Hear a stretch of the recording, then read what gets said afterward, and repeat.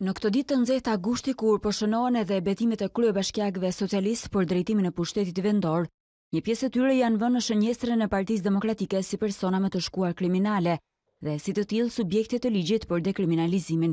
Përballë këtij sulmi, socialistët kanë dalë në fushë në pozicion mbrojtës, duke hedhur poshtë pretendimet e opozitës. Por në këtë aktualitet, bie në sy një porosi që kryeministri Edi Rama u ka dhënë drejtuesve të Partisë Socialiste në qarqe, që në takimin e fund gushtit të paraqesin propozimet për stafin e ri politik, nënkryetarët edhe administratorët e bashkive. Ndërsa kërkon që nënkryetarët duhet të jenë gra, administratorët duhet të kenë profil shërbëtori ndaj komunitetit, jo profil të fortësh, injorantësh, batakçinsh, feudalësh partijak. Rama thot se zgjedhja e tyre duhet të mirëpritet jo thjesht nga partia e zonës, por nga komuniteti i zonës dhe më mirë të mërzitet partia se sa komuniteti. Mbajeni parasysh që nuk kanë për të pranuar kandidatura nga ato tipiket, që dredhin zinxhir se me demek marrin vota.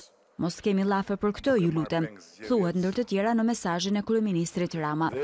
Lidhur me bashkitë e djathta, krye socialisti ka kërkuar raport për drejtorët e tyre, ku të evidentohet formimi profesional, niveli i militantizmit, lidhjet nepotike dhe niveli punës së tyre konkrete në bashki, po ashtu një listë propozimesh, minimumi 2 për një vend, por zëvendësues eventual, mundësisht të konsultuar paraprakisht me deputetët, asnjë lëvizje deri atë ditë është porosia e Edi Ramës.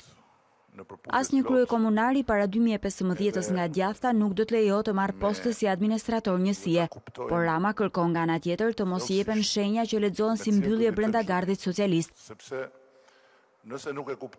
Kërkohen njerëz të ditur, të edukuar, të respektuar, të cilët mund të mos kenë sjell vota sepse nuk kanë qenë të angazhuar direkt për shkak të mbylljes së partisë ndër të tjera, por që mund të sjellin shumë më tepër vota në 2021-shin se sa të tjerët që duket sikur janë të vetmit, por nuk janë. Duhet të bëni gjithçka, e mbyll mesazhin në Rama, që Partia Socialiste të fitojë për Shqipërinë në qershor të 2021-shit. Kjo është në themel të krijimit të këshillave drejtues të rajoneve.